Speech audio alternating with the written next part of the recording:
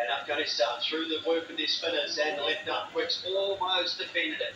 It came down to 2 sixes by Naseem Shah in the final over, and they get up, and with that victory, secure their spot in the Asia Cup final. 2 from 2, Pakistan is Sri Lanka, and that is why we already know who will be there on Sunday, September the 11th, for the final of the 2022 Asia Cup. India and Afghanistan unable to get a victory at this stage, which was interesting because both teams were unbeaten coming into the Super Fours.